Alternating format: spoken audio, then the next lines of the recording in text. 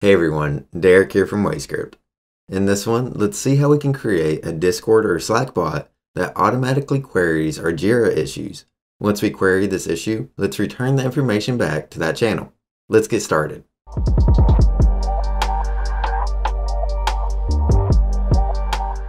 Starting off, let's see what we're going to build in this tutorial. The idea is we can pass in an ID of a Jira issue into a Discord channel that we've specified, so WayScript will find this command in our Discord channel, do a query on our Jira issues, and return back information that we want. We can specify this information within the WayScript program.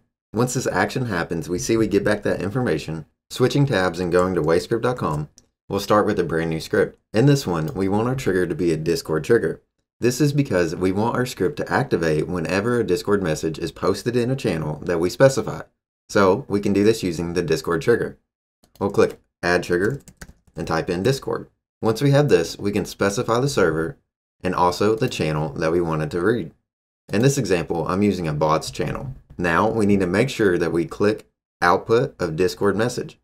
This will give us a variable down here in the bottom left that we can use throughout our script, and we can search it for specific keywords. Finally, we need to make sure that we turn this trigger on if we want it to work. Next, let's create an if statement. We'll click on Add Step and choose If. In this example, let's say if our variable of Discord message.message, so what the user types into the channel, contains whatever character that we want to specify as a bot command.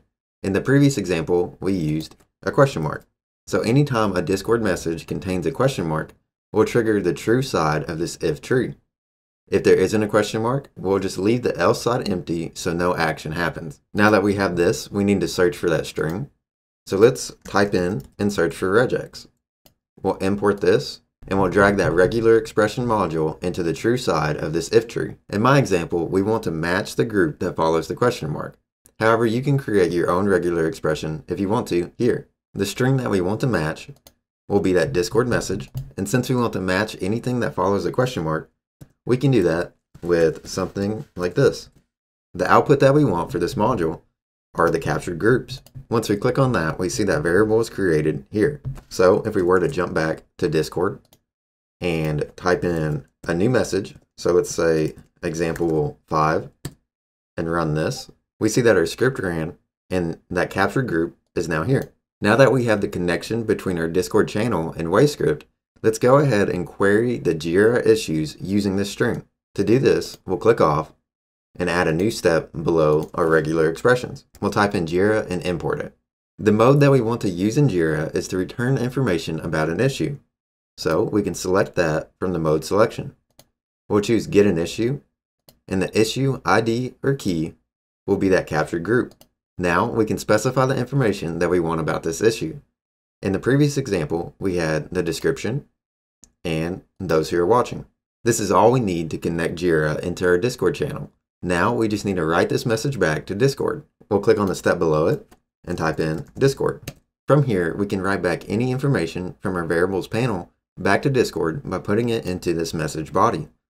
So let's open up our watching struct. We'll go down and just pull in display name.